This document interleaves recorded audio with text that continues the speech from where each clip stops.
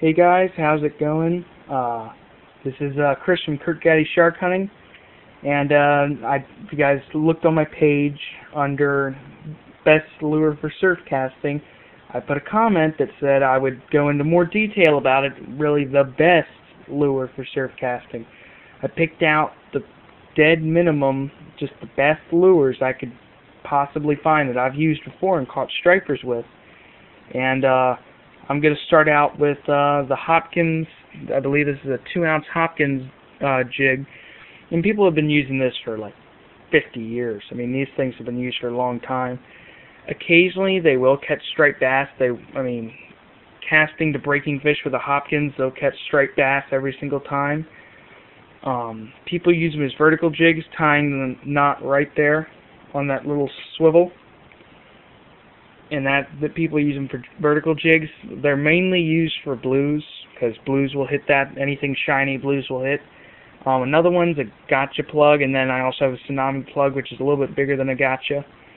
The Tsunami plug is, right here, and this one's a 2-ounce, and this one is good for the heavier. I would recommend using braid with these, just to get a lot better action with when you jerk down, do rapid jerks down instead of using mono, which has stretch. You can also use Dacron, because that has minimal stretch too. And thick mono will work too, but I prefer braid.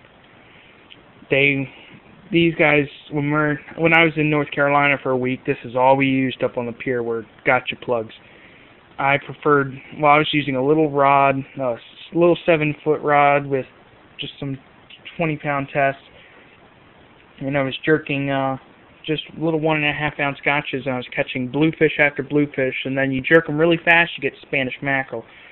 But jerking these off the rocks in the fall and spring can catch you striped bass. And in the surf, they work really, really well. Tsunami plugs are bigger, and by the company Tsunami, it's just their bigger version of the gotcha plug, and they work a lot better for bigger rods.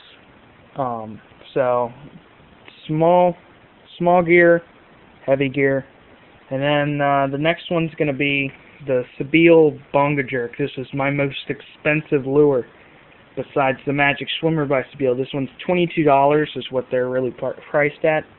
And I've noticed people have caught monster stripers on these, especially off of the Jersey coast, about 5 miles.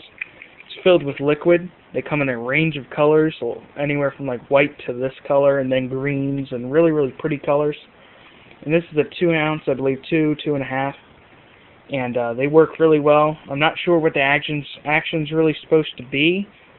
I'm pretty sure it's called a bonga jerk. I guess you would do it the same way as you would do a gotcha plug. On to the next lure. This is just your standard plug surface popper, and it's got the red eye.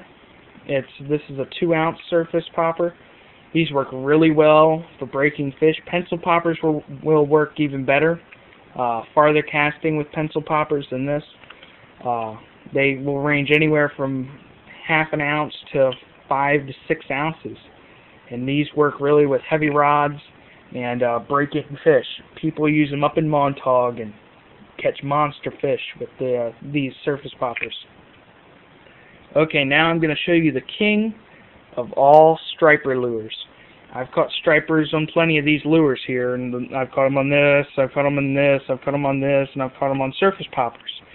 But the absolute king of all lures for striped bass is a bucktail. That's my favorite. I've caught every big striper I've ever caught has been caught on a bucktail. In the spring, we use only one type of lure, bucktails. We do a lot of trolling, so we use nothing but big 5- and 6-ounce bucktails. My biggest striper was, I believe, 48 inches, and I caught him on a bucktail. I caught my earlier striper this spring, I believe he was 39.5, and I caught him on a bucktail. When we're trolling, that's all we use is bucktails. They will catch everything from speckled trout to flounder to bluefish to stripers. These will always catch stripers if stripers are there. I would prefer breaking fish. I would prefer using a pencil popper or surface popper. But if the stripers are there, you have a range of sizes. They go from a quarter of an ounce to 1 ounce like this, and all the way up to 9 ounces occasionally. I usually like using, right now, down in the creeks and stuff, in the small rivers, they're feeding on shad about this size, just silver sides. And the big thing with lures, you want to match the hatch, and this does that perfectly. The stripers right now, I would guess, in Maryland are probably about 2 feet, 3 feet long. They're not that big, 24 inches. And this is a perfect lure for them. Pop it off the bottom and you can get speckled trout and flounder. Just reel it normally and you can get bluefish and stripers. So if I had one lure to pick out of all these, it would be a bucktail. White, yellow, green, it really doesn't matter. My two favorite colors are white and yellow. See, it's got a little bit of red there. White and red are my two favorite lure colors. And that's got to be my top pick out of any lure ever. So this is Chris signing off. I'll see you guys in the next video.